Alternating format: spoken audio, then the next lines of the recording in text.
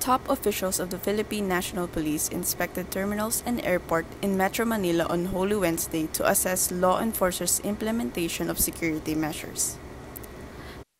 PNP Chief General Oscar Albayalde, NCRPO Chief Major General Guillermo Eleazar, and PNP spokesman Colonel Bernard Banac checked police assistance desks and interacted with passengers waiting in terminals.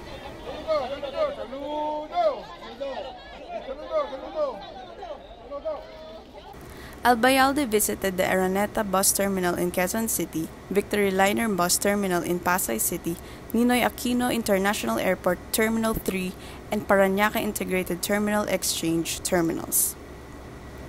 Sniffing dogs and police assistance desks were also present at the terminals and airport to help secure passengers. PNP chief said no contrabands were confiscated by police officers so far.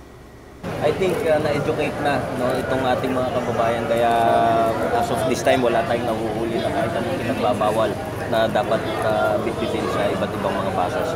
With regards to the deployment, maganda naman yung nakita natin deployment ng ating mga kapulisan dito, and of course ng different concerned agencies ng ating pamahalaan.